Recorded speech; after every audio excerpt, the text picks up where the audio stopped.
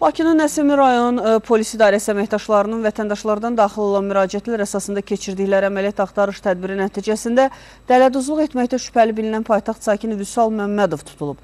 Müəyyən edilib ki, Məmmədov bir neçə ay əvvəl Nəsimi rayon ərazisində ofis açaraq müxtəlif vasitələrlə, o cümlədən sosial şəbəkələrdə xaricdə yüksək məvacibli iş elanları verməyə başlayıb.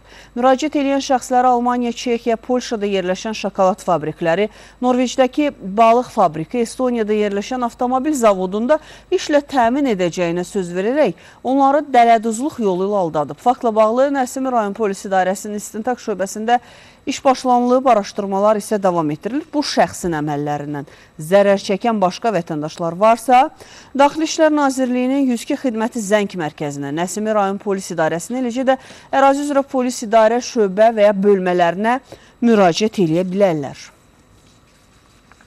Facebook səhifəmdə Avropada iş elanları vermişəm. Bu elanlara əsasən vətəndaşlar mənə müraciət ediblər.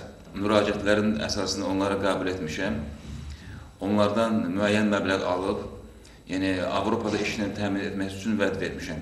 Avropada şokolad zavodu, ondan sonra skladlarda iş vəd vermişəm, amma nəticədə onlara verdiyim sözü əməl etməmişəm. Ümumilikdə 40 nəfərdən yuxarı vətəndaş aldatmışam və 50-dən yuxarı ziyan vurmuşam vətəndaşlara.